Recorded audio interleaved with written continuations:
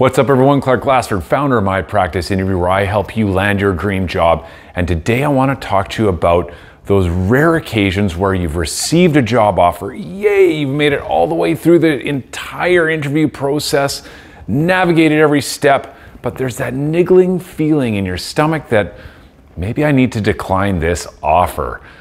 Ugh, what a place to be in where you've made it through all the steps and now you've received an offer, but there's just something that isn't sitting quite right and you're thinking, do I accept this or not? And I've got 10 steps here that I want to walk you through of things that you should be thinking about in terms of whether you accept that job offer or simply decline it. So let's go through those 10 steps right now and things that I want you to think about, because if you're having that niggling feeling in the back of your mind, it's probably hitting one or multiple points on these 10 things that I'm going to talk about here. So let's talk about the first one. Number one, salary doesn't meet your expectations.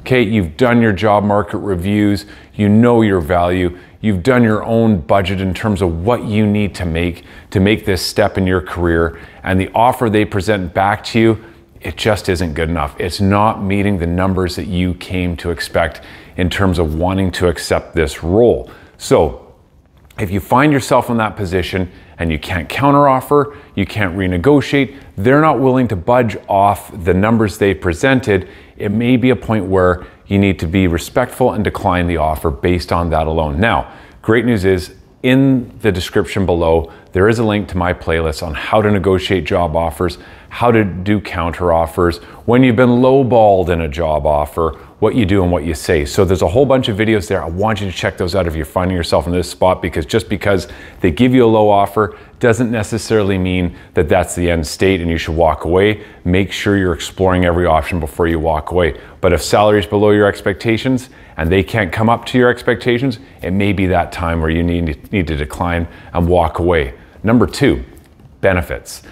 You get the job offer, maybe the salary is okay, but when you start digging into the benefits, they're not great. The medical, the dental, the vacation time, all the little perks that come with that particular industry or job that you expect in those types of roles just aren't there. You need to really think about those. So money's one thing, make sure you do your research on benefits. Make sure you really understand what it is that that employer is offering you, because if it isn't meeting your expectations and you don't actually spend the time thinking about it, you accept a role, you start that role, and then you look at it and go, uh-oh, what did I accept here? This isn't what I wanted.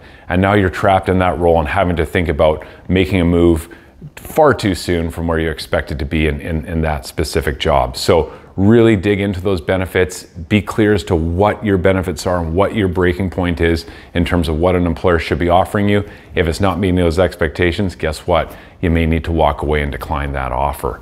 Number three, you've got nowhere to go. What do I mean by that? Well, you've asked questions in the interview. Now remember, if you've watched my videos before, interviews are a two-way conversation. You are asking the employer questions just as they're asking you questions. And perhaps you've learned that the role you're stepping into really doesn't have any opportunity for advancement. There's no real place to go. You've kind of hit your ceiling. You can't move. For some people, that's great. They want the role. They want to be in that role. That's where they see themselves, no problem. But if you're looking for advancement opportunities or room to grow and that employer doesn't offer that, then again, another sign that it might be important for you to decline that offer and look for another opportunity. Number four, bad fit, bad culture. So you may explore throughout the interview process just what that organization's culture is all about. Through your own research, perhaps you've looked out into LinkedIn, you've followed my videos about doing some research on LinkedIn, connecting with employees, and you learned some things about the company that just don't seem to fit your own values. They don't seem to fit the type of culture that you're looking for. Perhaps in that interview process where you've asked really key questions about the organization, about the role, about the industry, the responses you've gotten really aren't getting you excited. It's not the type of culture you feel you can work for and isn't a good fit. This is important. Don't try and force it. Don't try and force yourself into a culture and a fit that isn't going to work with you and your values. If you're finding that it's not a good fit, it's not a culture that you're looking for, again, opportunity to walk away and respectfully decline that offer. Number five, flexibility, okay? We're in a whole new world of flexibility. Work-life balance is so important for employees.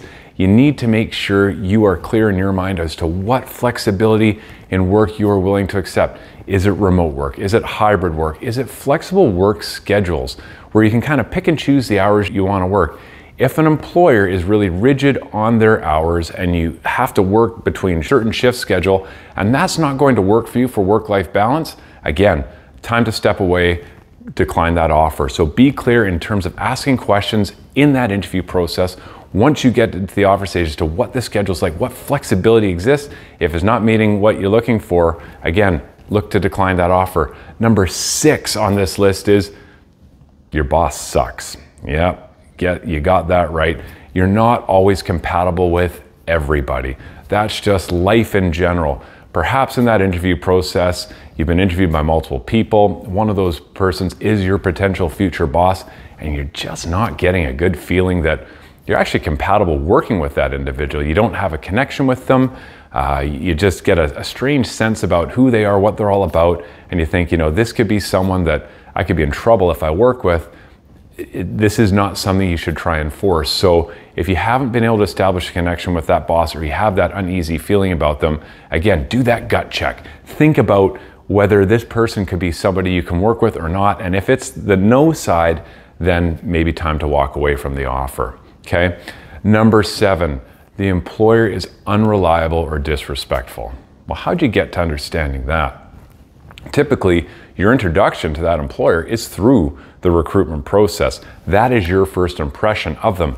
So if they're canceling interviews, if they're late for meetings with you, if they just look disorganized and running kind of shoddy interview processes, that may be a really good sign that this really is an employer that I want to work for. So keep your eyes and ears open as you go through the process for those things, because they are key for you to understand the type of employer you're working for, your future in that organization. So really important there. Number 8, the commute, a killer commute. I've seen this with clients over and over and over again. They get an offer, it's the money they want, they're super excited about the organization, but guess what? They've got a 3-hour commute daily to get to that office. And they convince themselves, they say, yes, I can do this commute, no problem. I can do this every single day. And within a month or two, they're going, I have made a huge mistake. Do not underestimate commutes. Now I get it. Some of us out there, we live in areas where no matter where we're working, we're going to have to commute, and that's just part of it. And we've got to deal with that. But if you have options and a commute is something that you can avoid, think about that, because guess what? That takes away from your work-life balance and the flexibility that you were originally looking for by having to commute to a location that is just too far and eating up too much of your time. So think about that. Number 9, hey, you get a better offer. It happens. People are in recruitment processes. You get an offer from one employer, you're reviewing that, and as you're reviewing that, another offer comes in from another employer. Super great problem to have. And you're thinking, I need to commit to the first offer that came in, but actually offer number 2 is a whole lot better. You gotta go with offer number 2. You need to be true to yourself and true to what you want, what you're looking for in a job. You've outlined everything that you think you need for a role and for you to be successful in terms of benefits and perks and commute and all the things we've just talked about. If that second offer comes in better than the first, that's the one you need to think about. Be true to you, take the better offer. That's important. And the last one here, trust your gut. So important that you trust your gut in all of these processes here. If you've got that niggling feeling in your stomach where you're saying, this just doesn't feel right, you're probably bang on that it's not the right role for you, and you need to think about other opportunities that could come your way. So trust your gut. So that's it for this week's video. As always, there are links below to all my videos, my YouTube page. There are links below to my Interview Accelerator Platinum Academy, which gives you a step-by-step approach to preparing for any job interview. Highly recommend you enroll in that course. Please comment, like, subscribe, reach out to me at any time should you have questions about any part of your recruitment process. I'm here to support you. I hope you enjoyed that video, and like I always say, keep on rocking those interviews.